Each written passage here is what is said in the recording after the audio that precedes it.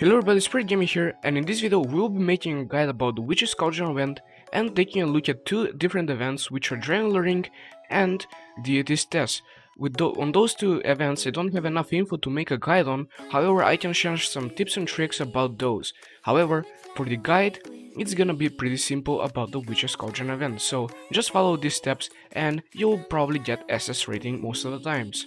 So, one thing to note is that if the Cauldron blows up by any chance, you can just press leave and the reward won't be given to you, and you can just go in the Witch's Cauldron event again and get SS rating. However, the easiest way to get the SS rating is to just place in bats, dizzy bats in the fireplace.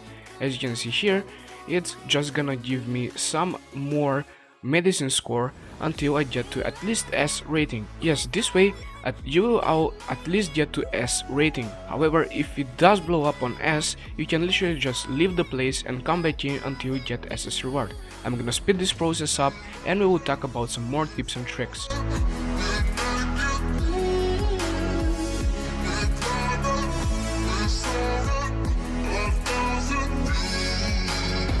Okay everyone, so we did get to S rank, and if I do place one more dizzy bat, the Cauldron probably won't blow up. However, if it does blow up, we can just leave the event and repeat this process until we get SS rating. Yes, so the Cauldron did blow up, so I'm gonna speed this process up again until we get SS rating. We will just leave the place.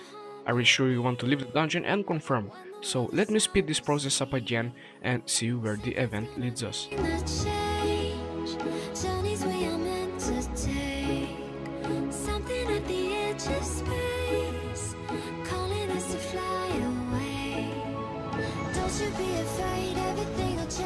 Okay everyone, so we did get to S again, and now let's see if we get the SS rating. Okay, I'm gonna collect the bats and place them in the fireplace again.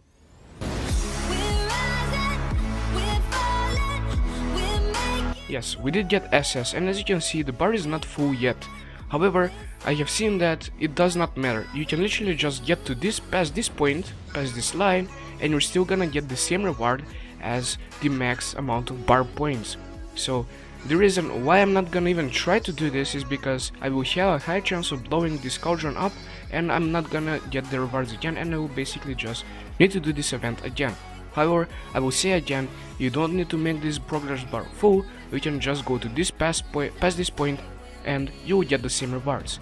Now for some tips and tricks. You randomly get the Witch's Grandma quest. Now there are three quests. One is to use herbs, one is to use mushrooms, and one is to use potions.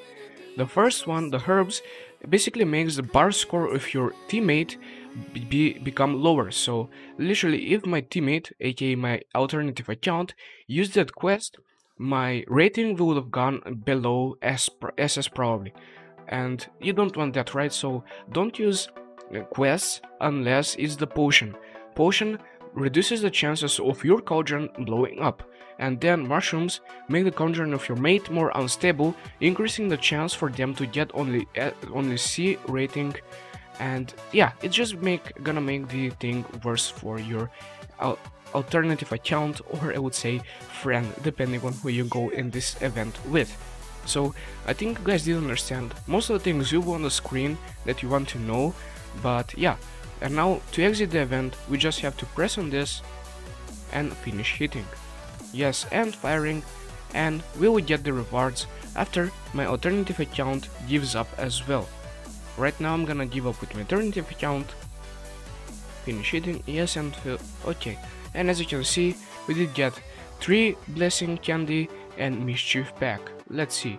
Yep, we did get some stuff. We did get a tier 4 elemental gem. And yeah, that is basically it about the event. I hope you guys like it. And now let's continue with the talk about Dragon Luring and Deity Test event. Okay, so here we are at the Dragon Luring NPC. Now, I'm not a club leader at all, so I can basically explain what happens. After your club extraction device reaches energy to 100%, the club leader can take the device and place it in either Chizuru or roll 95.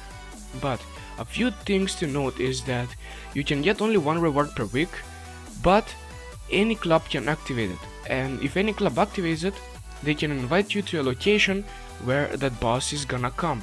However, I will actually show you all some gameplay of it so you guys can see what happens. It's basically a world boss, but yeah, everyone, like from the whole server, if the whole server knows the location, everyone can come there and participate.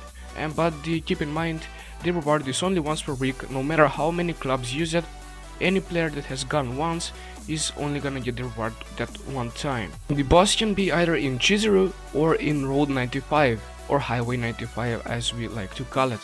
And the dragon, yes, it's most of the time gonna be a dragon.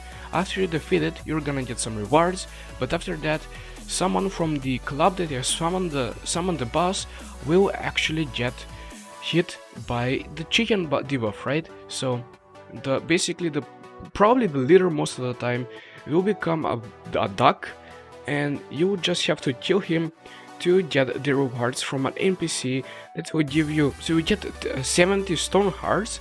Basically, those are the things that you use to get the chests that drop the belt and the bracelet. So that's gonna be it, I think.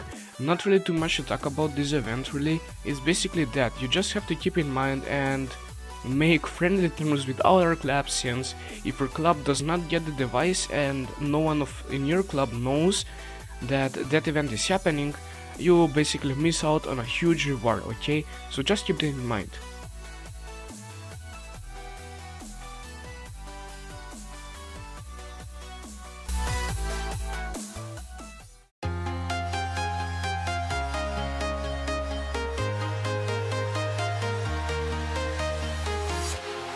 Walking alone, the streets are empty.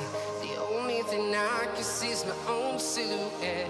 I'm getting stronger, step by step. The clock is ticking, but there's no time for regrets. I've been flying from town to town, from London to Taiwan. I've been all around the globe trying to protect your soul.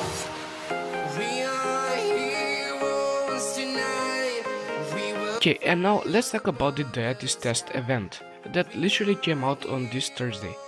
So, if we go to join Deity Test, as you can see here, there are a couple of rewards you can get.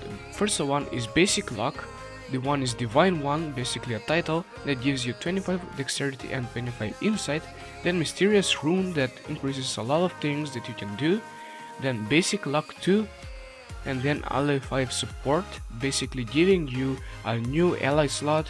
Time King's Vow is next, and Mysterious Rune is last. However, I'm not sure if you guys have seen my past live stream, I literally was not able to get past this level 5. And no, it's not my skill rotation, there's literally nothing I can do. The only thing you can do is, someone from Discord did give me this tip, and it's literally quite okay, but I'm pretty sure even if you're free to play and do have this draconic, it won't give you a huge boost. So the reason is because there are gonna be 4 enemies, always 4 mobs, like small mobs in that event, and then there's gonna be 1 boss. So you will basically have 4 chances to trigger Blood Rage, right, if you have risk factor unequipped. So we can go and repeat the process every single time until you get Blood Rage, and after you get Blood Rage, that is basically the time you're gonna do the most damage to the boss. However, for me, for example, even with Blood Rage, I won't be able to even touch the boss, since without Blood Rage I almost get it down to 3 HPs, but even if I had Blood Rage, as I said again, I won't do much. As you can see here, let me just join in the event. And yeah, one thing to note is that you can actually go to previous levels so you can test out your DPS as well. So let's start this event and see what happens now. It does not matter with what I'm going with, as you can see here are the 4 mobs, so if you have risk factor on as a draconic, kill those mobs. If you don't get a hard drop, like a draconic blood drop, you can literally just repeat the process. However, as you all can see, that's basically 1.5 million damage coming from Fire Tornado, and as you can see, I don't do damage to him at all. So it's gonna be literally impossible for me to do this in 2.5 minutes, and I will most of the time die, since this boss does have huge AoE and some things are impossible to dodge as well. So for free to plays, until we get to a higher rating, I think the max amount of level we can do is level 4.